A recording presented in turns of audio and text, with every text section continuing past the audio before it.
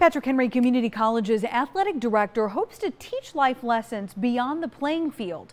Brian Henderson has written a book called There's No Playbook for Death. It's about struggling to cope with the death of the Patriot men's basketball coach last year and a student athlete in 2016. Roughly 50 copies have sold so far, and Henderson says the response has been great.